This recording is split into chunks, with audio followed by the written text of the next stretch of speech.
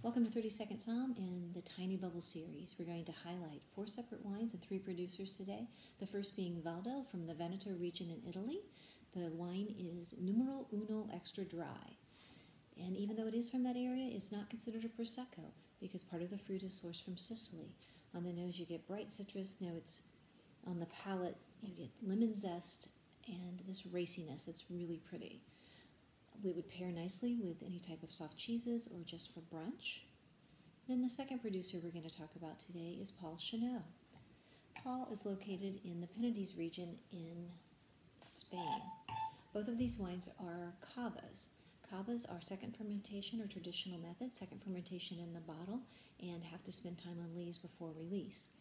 On the Brut, you get notes of brioche and this gorgeous creaminess on the palate, with the rosé, hints of raspberry and strawberry.